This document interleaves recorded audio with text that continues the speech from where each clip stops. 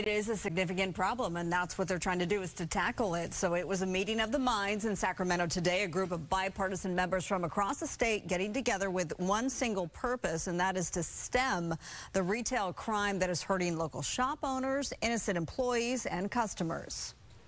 Retail crime is an emotional issue for many of our constituents. Business owners fear for their livelihoods, workers fear for their well-being, and members of the public worry that it may no longer be safe or convenient to frequent their neighborhood stores.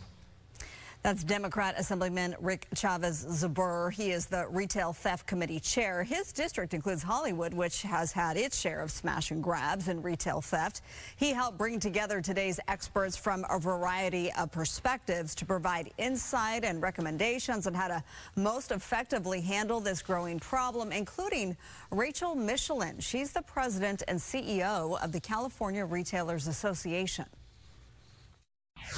This is criminal activity coming into the stores, and we have to figure out a way to deter that. And right now, there isn't that deterrent. The perception is, and many of you talked about perception, you can walk into a store and walk out and there will not be a consequence.